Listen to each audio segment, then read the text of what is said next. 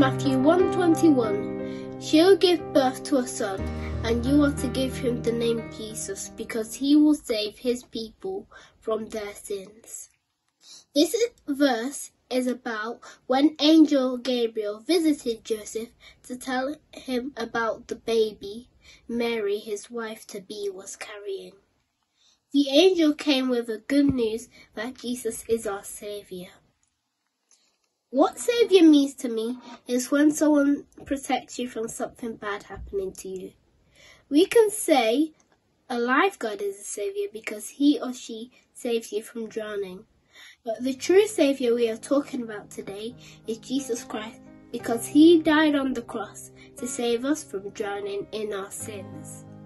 If Jesus had not died for us, we would have all gone to hell. So we thank you, God, for giving us Jesus to save humanity.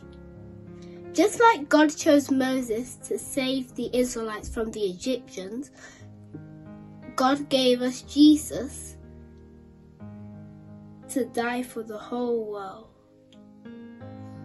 I would like to use this opportunity to invite you to know Jesus, because it is only through Jesus we can make heaven. Although he has already died for us, we still need to accept that he is our Lord and Saviour. Please check out these Bible verses: Romans 5:12, John 3:16, John 3:5, Romans 10:9, and John 14:6. Thank you, everyone. Merry Christmas.